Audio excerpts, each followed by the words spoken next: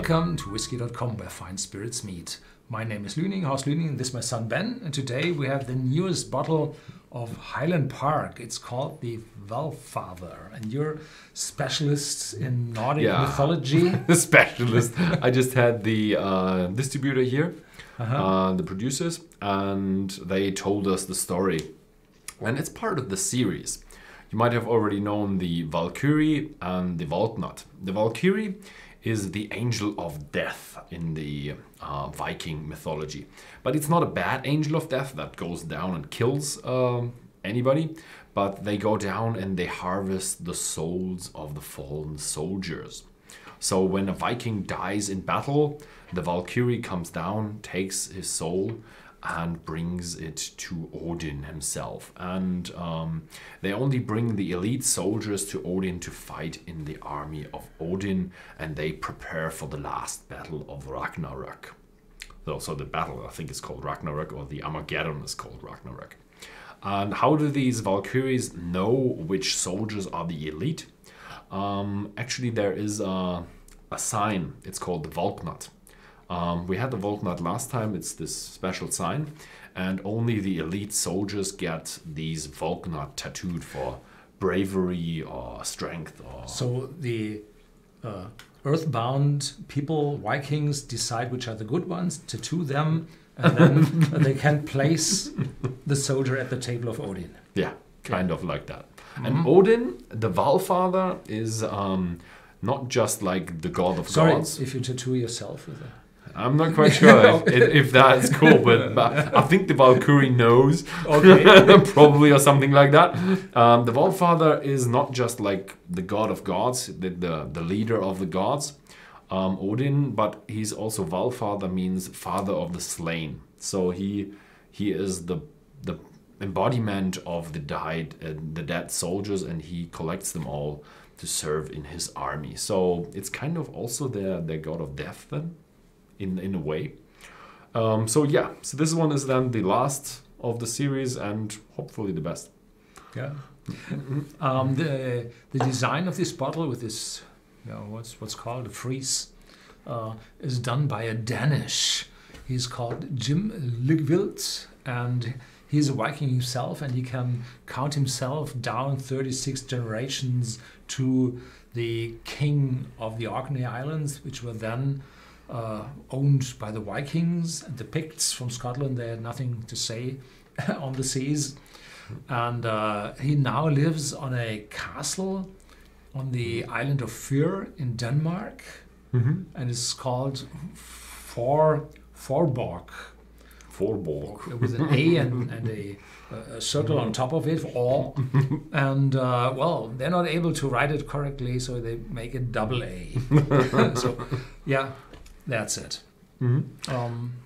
I like the Vikings, and there are legends of the Vikings. The Vikings couldn't quite write, so they only had runes, which kind of meant stuff, but one rune meant one word, so the stories are not very accurate. But there is like the story where they found Iceland, where they found Greenland, and that was kind of an independence movement. And they find? And then they even went on and they actually found Vinland.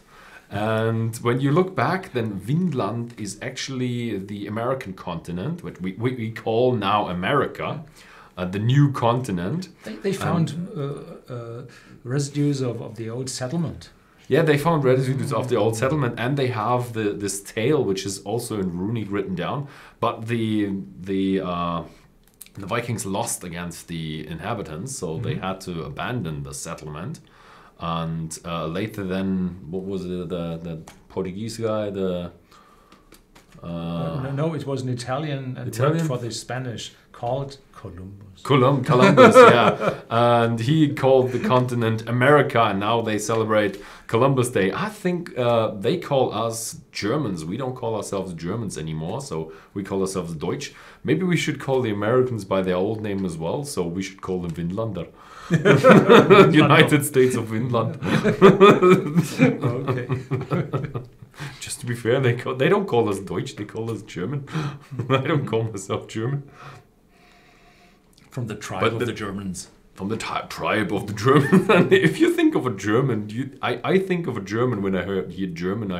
Think of a very big, muscly, hairy dude with a really big axe who says only a dead Roman is a good Roman.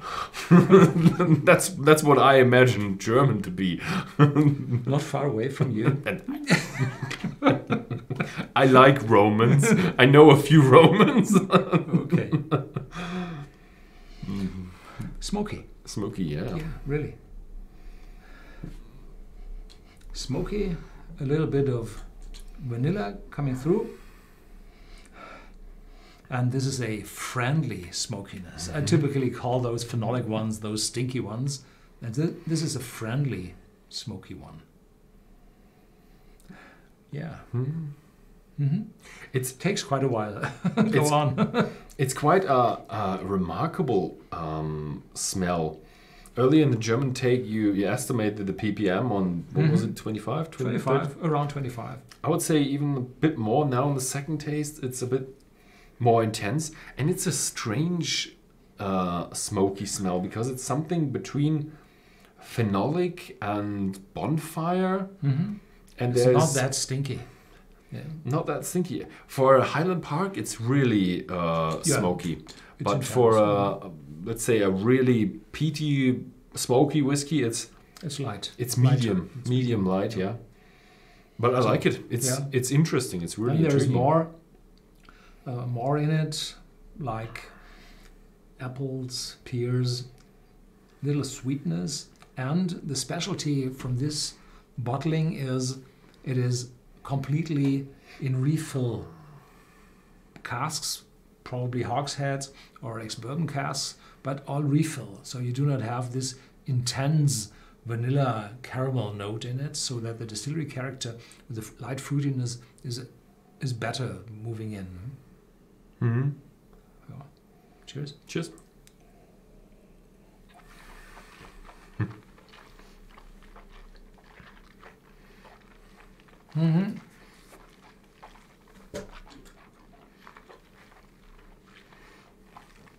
First, fruitiness, juiciness, then more intense, and it's like a cedar wood, aromatic wood in it.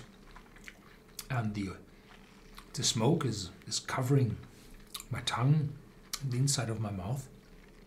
Yeah, really, so this is hefty. This is a younger whiskey. I like it. It's really smoky for a Highland Park.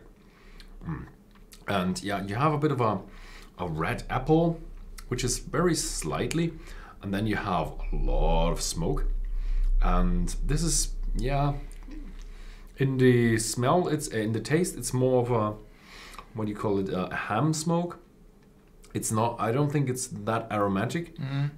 You have something different? No. And I have also what you said, the wood.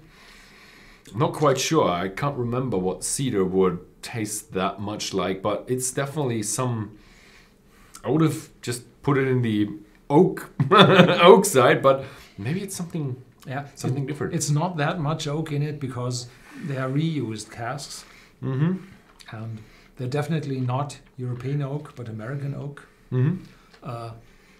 Wallander oak. Yeah. That's quite a good one, but from the pricing, it's around 65, 70, wherever you live. And it has no age statement, but has 47% ABV, is uncolored, so it shows quality and a good name and a good story, so the price might be, Do you know what Windland means? Land of the wind? No, Wind is trees. Trees. So it's tree land oak. Okay. Yeah, okay. So, thank you very much for watching. Watch out for the Highland Park Valfather. It's the end of the Viking Pride series, but I bet they still have something in store. So we will see the next series coming up next year. So, yeah, thank you very much for watching and see you next time.